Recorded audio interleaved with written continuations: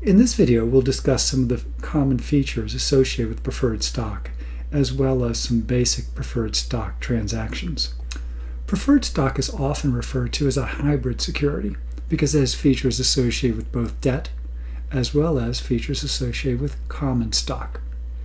First, one of the features that preferred stock has is a preference to dividends. So preferred shareholders will get paid dividends prior to common stockholders. Yet, unlike debt, preferred dividends do not have to be paid. It doesn't lead to financial distress if a company misses a preferred dividend payment, unlike missing an interest payment or a coupon payment on debt. But like debt, those preferred dividends are fixed at a percentage of the par value of the preferred shares. Preferred shareholders have a preference to assets in the event of liquidation. They stand in line behind debt holders, but will get paid their par value prior to common shareholders receiving assets in the event of liquidation. Another common feature associated with preferred stock is it can often be converted into shares of common stock. For instance, one share of preferred stock might be convertible into 4 or 5 shares of common stock. Of course, preferred shareholders would only do this if the value of the common shares they were to receive were greater than the value of the preferred stock. Oftentimes, preferred stock has a call option where it can be retired at the option of the corporation. Otherwise, preferred stock, like common stock, has no maturity, which of course is different than debt that does have a maturity. Like debt, preferred shares do not include voting rights. Another important feature related to preferred stock is whether the dividends are cumulative or non-cumulative. Recall, companies don't have to pay preferred shareholders their dividends. Yet, if the preferred shares are cumulative in nature, that means that the company will have to make up any missed dividend payments before they can pay dividends to common shareholders. Non-cumulative means that even if we miss a dividend payment to preferred shareholders in a particular year, the next year we don't have to make up those missed dividends before paying dividends to common shareholders. Sometimes another sweetener thrown on to preferred shares, again, to entice investors to buy those shares at higher prices or lower yields, is a participation clause. Participating preferred shareholders are entitled to their, say, fixed 4 or 5% dividend before any dividends are paid to common shareholders, and then will share equally in any dividends that are paid after that. Finally, another feature that's sometimes associated or found with commons or preferred stock is a redemption feature. The preferred stock is redeemable. That means, like debt, it has a fixed maturity. At a certain point in time, the preferred shares will be retired. Now again, unlike debt, where we have to pay the interest payments, on preferred stock we don't have to pay the dividends. But in this case, like debt, the preferred shares would have a set maturity where the company has to return to the investors their initial par value. This is important from an accounting perspective because redeemable preferred shares are considered a liability. It's classified as debt on the balance sheet rather than equity. And in general, we'll find corporations can attach whatever preferences or restrictions on their preferred shares that they want, as long as they don't violate the state laws in which they are incorporated.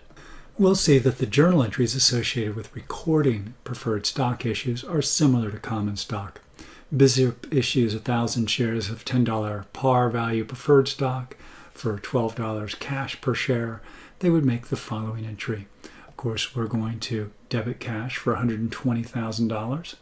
We will credit preferred stock for the par value times the number of shares, and then any excess is recorded in a separate paid-in capital in excess of par for preferred stock. Let's go ahead and take a look at some more examples. These examples will deal primarily with dividends for cumulative preferred stock as well as convertible preferred stock. We're told that the Pearl Corporation has 11,200 shares of $100 par value 8% preferred stock, and 48,300 shares of $10 par value common stock outstanding on December 31st, 2020. And we're asked to consider or answer questions in the following independent situations.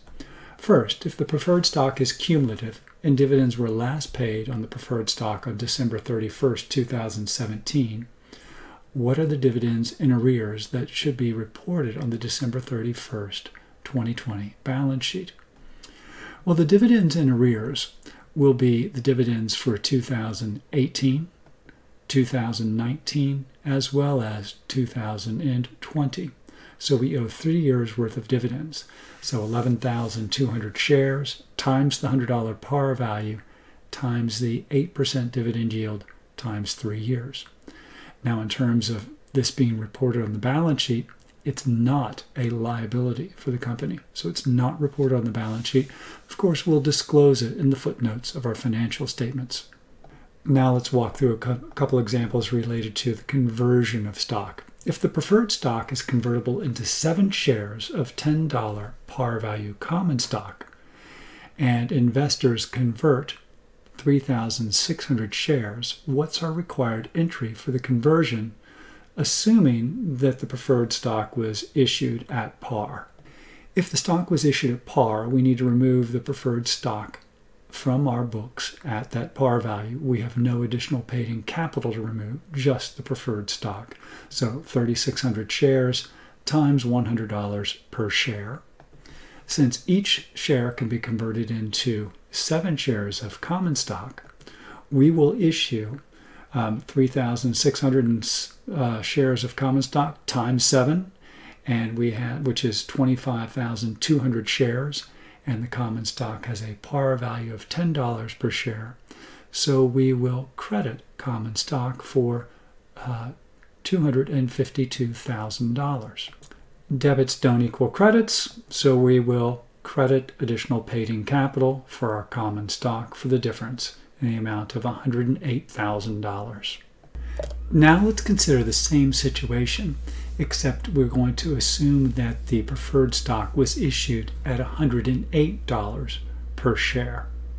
So the first thing we need to do, again, when the 3,600 shares are converted, we need to remove them from our books. So we will debit preferred stock for $360,000. That's the 3,600 shares times $100 per share. Now the stock was issued at $108. So we had $8 per share of additional paid-in capital. So we will want to debit additional paid-in capital on preferred stock for $28,800. That's, again, $8 per share times 3,600. Now we have issued, again, 25,200 shares of common stock at $10 par value. So we credit common stock for $252,000. Debits don't equal credits, and our plug is to additional paid-in capital on our common stock in the amount of $136,800. In terms of a balance sheet presentation, how would we have presented the preferred stock on our balance sheet before any conversion took place? We would have had preferred stock in the amount of $1,120,000. That's the 11,200 shares at $100 per share. And then we had the capital in excess of par in the amount of $89,600, which is the 11,200 shares times the $8 per share that we issued the preferred stock above par value. Finally, we have one more dividend question. We're told that Marigold Corporation has outstanding 9,700 shares of $100 6% preferred stock and 61,000 shares of $10 par value common stock. The preferred stock was issued in January 2019, and no dividends were declared in 2019 or 2020. Now in 2021, Marigold declares a cash dividend of $319,000. So the question is, how much dividends will we pay to preferred shareholders as well as common shareholders? We're told to assume that the preferred shares are cumulative. So preferred shareholders will be entitled to missed dividends before the common shareholders get any. So how much will preferred shareholders get? They will receive $174,600 in dividends. That's the 9,700 shares times the $100 par value times the 6% dividend rate times 3 years. And then the difference between the $319 that we pay in dividends in total and the $174,600 will go to common shareholders. They will be entitled to $144,400 in dividends.